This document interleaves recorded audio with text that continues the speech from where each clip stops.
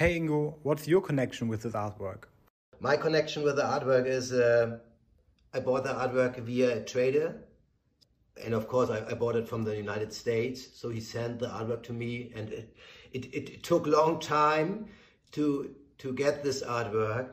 And this artwork was seriously damaged. A lot of these old artworks are already destroyed and gone. We were able to restore the artwork. So you see here's just a little piece of this water damage left. And I'm really happy that we could save this beauty, and I can show this artwork now in so wonderful condition.